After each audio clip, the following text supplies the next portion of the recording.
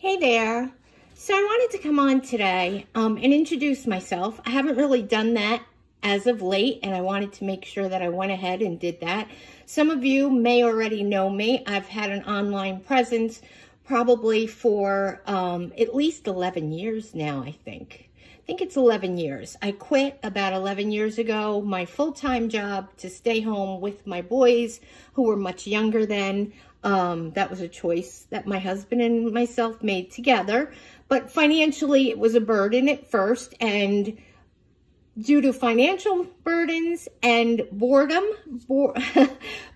issues, I decided to start blogging. I knew nothing about it at all, and it's been one incredible journey since I made that decision. I absolutely love blogging.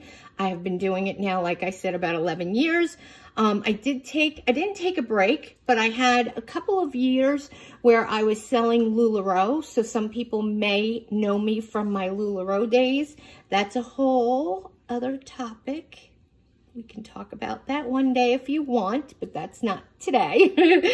So really, I just wanted to introduce myself and just give you a little bit of an explanation as to why sometimes I am still doing hands-only videos, and it is basically because I'm a little bit uncomfortable in my own self right now.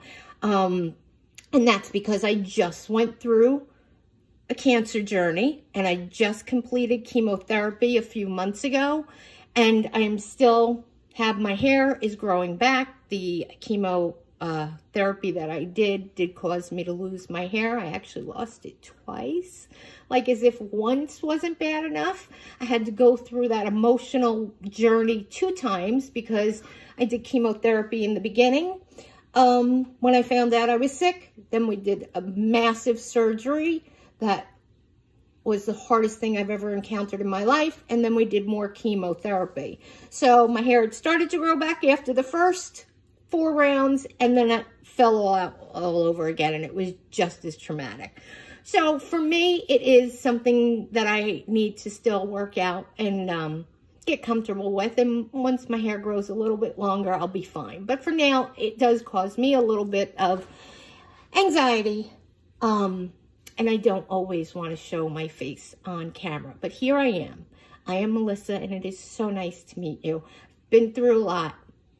I am cancer-free, and I am more than happy to be here and be able to now start getting some of my energy levels back and start making some videos. So that kind of moves me into the next point.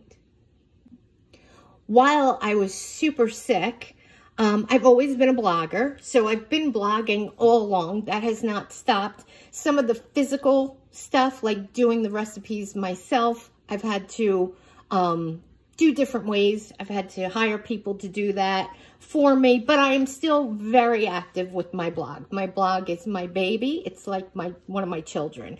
So that has not stopped. But while I was home and so sick, there were days and days and days where I could not even pick up my MacBook and do any work. And I would just lay on the couch with no energy. So I watched a ton of YouTube. So that's why I've learned over the last 9 months or so that it is important for you guys to see my face and really know who I am and have a connection with me and feel that same connection to me that I feel to you guys. Because as I said, I've been in this blogging world for 11 years. So I do have some really great people that I've met along the way that are subscribers, or they follow my Facebook page. They know me from LuLaRoe. But this is now my formal introduction to you guys, because you have not seen me that visibly on YouTube before. But I do realize, after spending so much time watching YouTube, that it is very important that you see my face and we have a connection. So I'm sure you won't mind if I occasionally have a head wrap on, or I may even occasionally have a wig on. But we're friends, so it doesn't matter. And it really doesn't matter, right? I have to just continue to tell myself, I am cancer-free. Hair does not matter. It does not make me who I am. My family loves me. My kids love me. And pretty soon, I'm hoping you guys will too. So this is my first introduction. It is so nice to meet you guys. I hope that you will stay here with me and continue on in all of my journeys, because I'm actually starting some journeys that many of you may be as well. I think it's fair to say that many of us are now becoming more of, let's say, homesteaders, okay? I am baking a lot of bread lately. Because of my cancer journey, we are eating more organic here. There's a lot of changes. But also the world is causing a lot of us to make some of these changes too. So on top of wanting to eat organic and eat healthy, gardening has become something that's important to me. But I think gardening is something that's becoming important to all of us. So this is something that we can do together. I mean, this is what I've done all these years. I just have done it more so with recipes. I started originally actually doing coupons. I was a coupon blogger. That was my original entry into the blogging field. So I've done a whole bunch of different things. And now here I am. I'm starting to do a lot of gardening. This is technically my second year gardening, but I'm going to call it my first. And if you've watched this, then you'll know what the story is behind that and why I'm still going to call this my first year blogging. Last year, my first year gardening. Last year technically was my first year gardening. I had gotten a bunch of raised beds because I also have rheumatoid arthritis, showing my age a little bit. So I have some issues occasionally with my hips and my back where I'll be in pain and I just can't bend over. So my husband put in a bunch of raised beds for me and got those all ready, and I planted them all, and I was so excited to garden for the first time. And then I immediately found out that I had cancer. So I really, didn't have the energy. My first journey in cancer was chemotherapy, was the first treatment in my treatment journey. So my garden, unfortunately, took backstage, and my husband kind of had to take it over. So and then I didn't even really harvest anything that was grown in the garden because I was too sick and just not feeling good enough. So I consider this my first year. But we did learn a few things last year. We did make a couple of mistakes that did at least sink in. So, it's technically my second year, but I'm still learning mistakes. I really am. So let's go ahead and take this journey together, because like I said, I think many of us are first-time gardeners, and because of my blogging experience, I kind of dive into stuff and really want to find out, how do I do this? What's the best way to do this? How can I share this knowledge with people? So traditionally, I share that knowledge with pen and paper, let's say, because I am a blogger. I'm not a vlogger. But I've done enough videos and I've done enough LuLaRoe sales that there's no reason that I can't now be face-to-face with you, and let's start taking this journey together. Let's do this. I don't always have the energy to write a huge article, so I figure if I'm not writing it, then we might as well film it and learn this together. So today, what we're going to do is something super exciting that I've been really looking forward to. Today, we are going to be harvesting my basil. So we'll get to know my garden. I'm sure we'll do more videos, but today we're just going to concentrate on my basil. My basil is ready to harvest.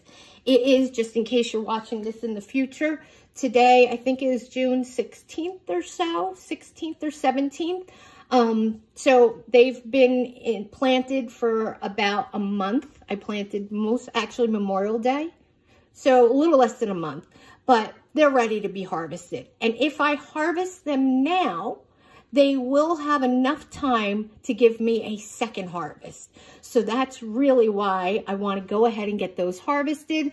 And we are going to preserve them two different ways. We're going to freeze some and we're going to dry some out, and we'll do that together. So we're going to harvest them together and we're going to preserve them together. So let's go ahead and get this started, because I really am so excited, because first time gardening, I have my very own grown, homegrown basil, and I could not be more excited.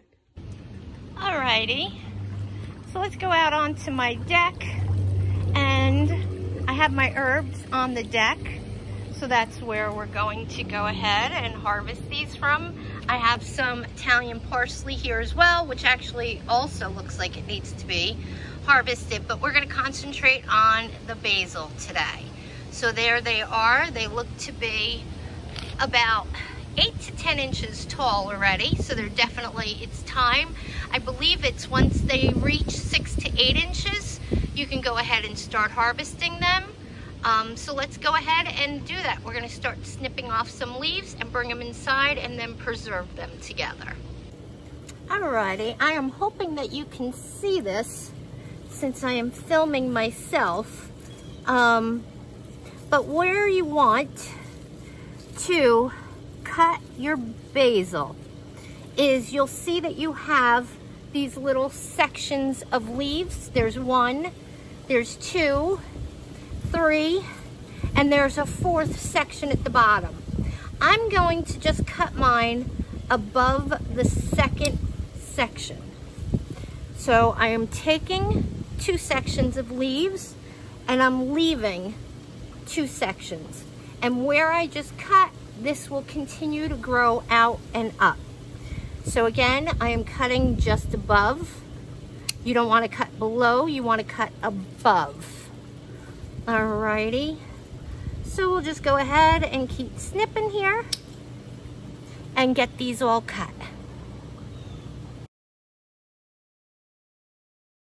Alrighty, we're going to go ahead and do the same with my 2nd plant. So again, I am just snipping right above the plants, the leaves. And then this way they will continue to grow.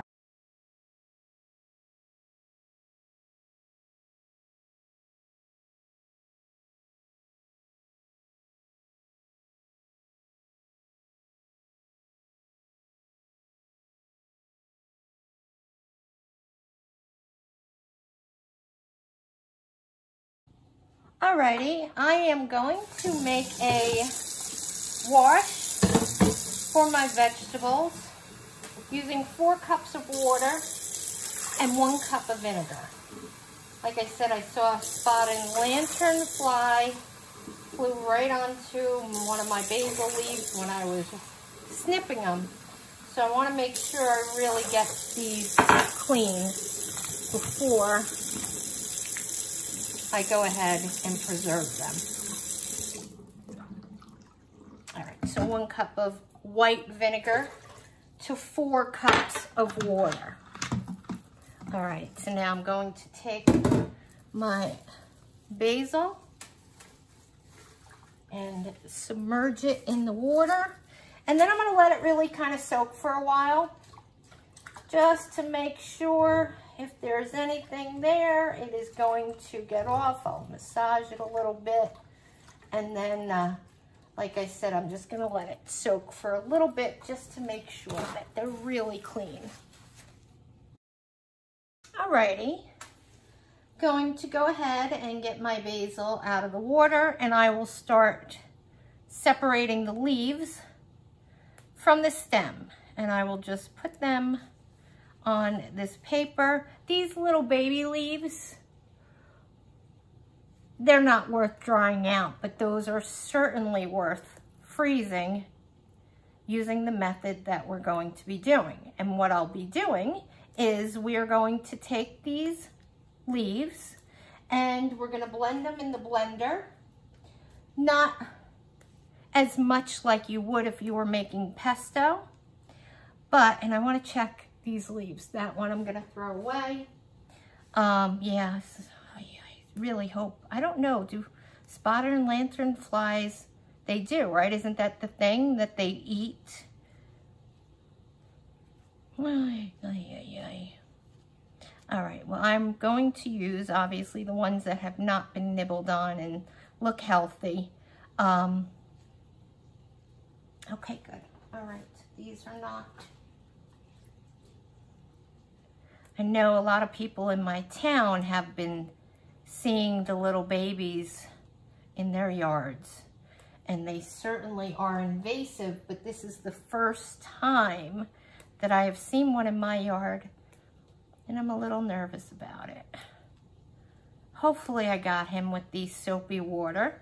Alrighty, so what we're going to do is take all these leaves off. I am going to oven bake at a very low temperature. I believe it's 180 degrees. I will double check, but I believe it's 180 degrees, and actually I should check now so that I can go ahead and just get the oven turned on. And we will slowly cook those, or dry them out, I should say, not cook them. But we'll leave them in there for about an hour to dry out. And then those I will just crush up and use those as a dry herb in cooking. And then the remainder we will be putting into the blender and blending it, like I said, not as much as you would if you were making pesto, but we're gonna blend them just enough so that they will fit better into some ice cube trays. So I will blend them with a few tablespoons of olive oil is all that you should need. And then we'll get them into some ice cube trays and get those frozen.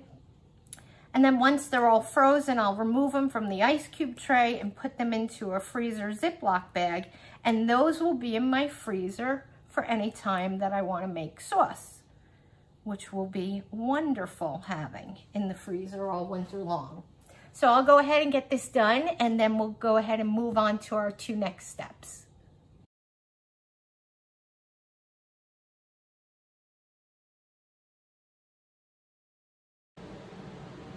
Alrighty, I'm just finishing up taking these leaves off, and I have my oven preheating to 180 degrees, and we are going to cook them for 1 to 4 hours until they are nice and dry. I am going to just rinse these one more time just to get, I don't know, I honestly don't know if the vinegar kind of lingers on it all, so I just want to give them one more rinsing. And we'll go ahead and get some on a cookie tray to put in the oven to dry out, and then we'll put the rest into my blender and turn those into a kind of a basil puree that we can freeze.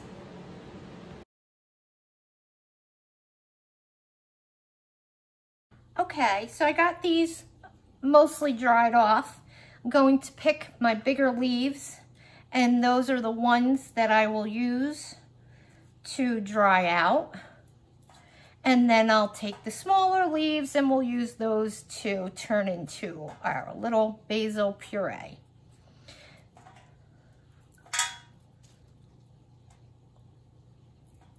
And then again, we are going to just bake these in the oven for 1 to 4 hours until they're nice and dried out, and we can crush them up, and I will save it as dried basil for seasoning everything, right? What don't we want to use basil for? We want to use it on everything, right? That must be a little bit of Italian in me coming out, right? All right, so we'll get this done, and then we'll move over and get the blender going. All right, so this is all that I'm going to be putting into the oven. I want to make sure that I have enough left to do, to freeze. So I will go ahead and put this in the oven again for 1 to 4 hours, and we'll keep an eye on that. And then I'm going to go ahead and get this put into my blender. And like I said, we're just probably going to need 2 to 3 tablespoons of oil for olive oil. Okay, so I'm going to take the rest of this basil, put it into my Ninja blender. I'll get the olive oil, we'll get that in, and we will get this blended and into our ice cube trays. I am so excited to have this fresh basil anytime I want in the winter is going to be amazing. I am so excited by all of this. I hope you guys are as excited as I am. Right, let's get the olive oil in. I'm gonna start with just 2 tablespoons since it's not a huge amount of basil. So we'll start with 2 tablespoons of olive oil, and I'll see how that does. If we need another one, I can always add it to it. Okay. Oops. Haven't used this in so long. There we go. All right, got it on. And let's go ahead. Do I have it plugged in? Okay. Oh, I guess it would help if I turned it on, right? It's been a little while. I've been sick for a long time. Let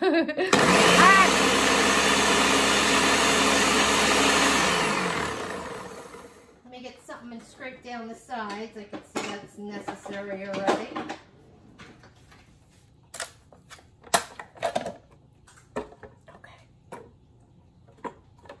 And I think I am going to go ahead and add 1 more tablespoon of olive oil. Let's get that in. Okay. That should be good. Get this lid back on.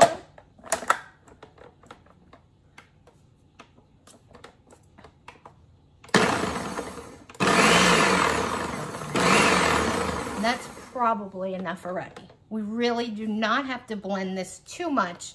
I just want it small enough that it's going to be easy to fit it into our ice cube trays. I think I see, let's just double check. Yeah, I see a couple. Let me just push it down one more time and we'll give it one more quick blend and we'll be ready. Okay, that is going to be perfect. I'm sure of it. Yes, absolutely perfect. It definitely did not yield as much as I was kind of hoping, but here's my thinking. Anything that I can collect to preserve is going to help me regardless of how much it is, right? So just doing it and getting it done is important instead of wasting it. So I probably won't even be able to completely fill up this ice cube tray, but it doesn't matter, right? I'm gonna have more basil yet at the end of the season that I will also do the same with. And anything preserved is helping my family, right? So I'm happy. I'm not disappointed. This is a success. Alrighty, I'll go ahead and finish getting this into the ice cube trays and then we'll go ahead and get it into the freezer. Alrighty, I'm just finishing up getting this all. I probably will have about 4 or 5, yeah, 4 ice cubes worth of frozen basil. But again, like I said, it's not really the quantity, it's just getting it done. I think that's really important that we stop wasting as much. We start being more conscious about preserving stuff. Action is better than no action, right? So at least we're doing it. It's not as much as I was hoping, but I will get a whole nother harvest from my basil. And it's something. It's better than nothing, right? That's what, you know, if you're in an apartment and you don't have the space, I am actually growing my potatoes in some grow bags. This is my first, you know, it's my first year gardening. So it's my first experience with grow bags. And I have to tell you, it's been a huge success. So you can use grow bags if you're in an apartment or you don't have as much space. You know, action is better than no action. That's really the only point that I'm trying to make. I'm so sorry I had that blocking. But here we go. I'm using a plastic spoon because it kind of fit best. This is what I have, 4 ice cube trays worth. And I'm going to go ahead, put those in the freezer, and I am proudly going to freeze them. Okay, so let's go ahead. and put this into the freezer. And we'll get that frozen. And let's take a look. Okay. It's really just started, so we will give that, like I said, 1 to 4 hours. And they should actually all be ready at about the same time. Alrighty, it's time to go ahead and get this out of the oven. Alrighty.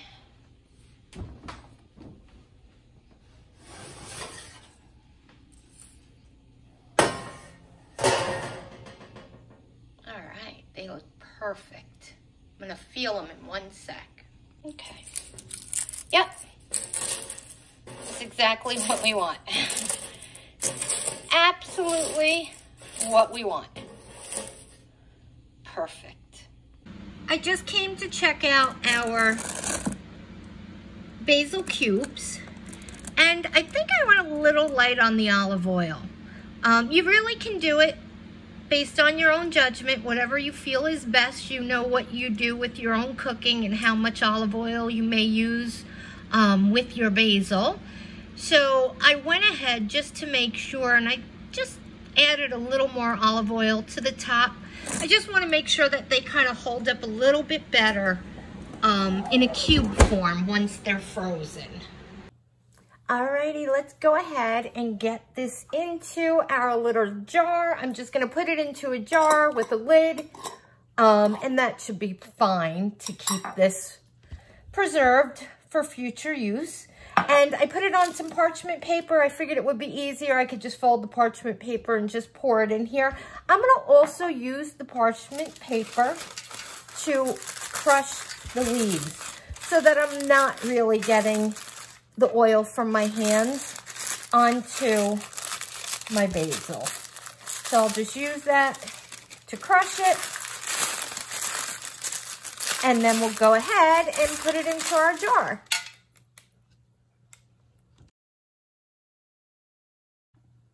All set. So I will go ahead and just pour this into our jar.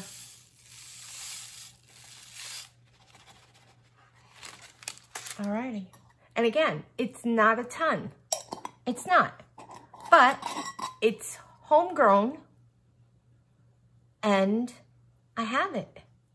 Here it is. And I'll be getting one more harvest yet, and I'll have even more. It's a start, and I love it. I have grabbed a freezer Ziploc bag, marked on it and dated it, and I'm just gonna go ahead and put my basil cubes into my freezer bag, and we'll get it into the freezer. So that's what it looks like. Nice little cube. I probably